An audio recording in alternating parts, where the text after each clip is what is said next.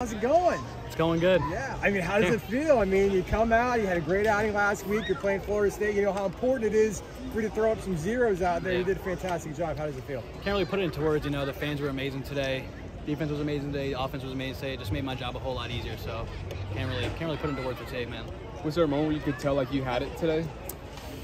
You know, I'd say the bullpen, you know, you always, even if you don't have, you got to give yourself some sort of false hope, you know, to bring out with some confidence. But always from the jump, you gotta have that confidence that you have it.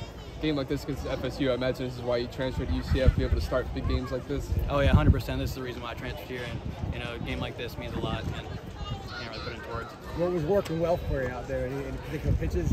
Is there an all of above selection? Nah, I'd say mainly the changeup was working really good today, and you know, just be able to command all my pitches, throw strikes early in the count. So that was the biggest thing.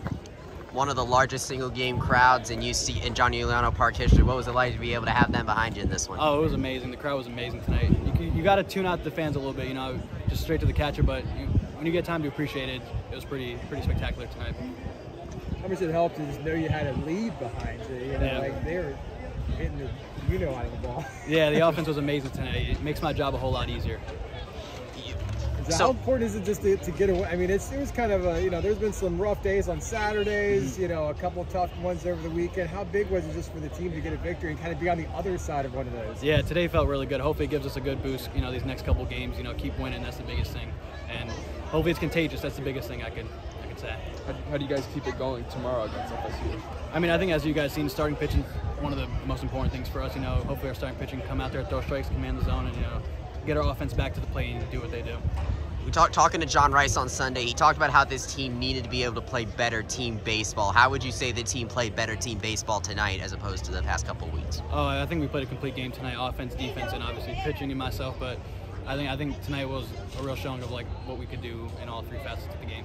I'm not familiar with your game-by-game at Stetson last year, but you know, looking at last year and this year, where would this game rank for you as far as personal best? This game's up there for sure. I'd say. There's not really the pressure with the offense putting up the runs like they did, but this game's definitely up there. Definitely up there. What do you think? What do you think this team needs to do tomorrow in order to be able to complete it? Because we've been here before, where you guys have won the first game. Now you got, what do you think it's going to take for you guys to be able to get that second up? The biggest thing is that obviously you want to bring the confidence in tomorrow, but being able to repeat it, you know, flush it. Remember what happened, but you got to be able to repeat it, and I think that's the biggest thing. Sometimes we get a little too high, and we got to be able to stay even keel and, you know, bring the same energy tomorrow night. Great. Thanks, Tom. Congratulations.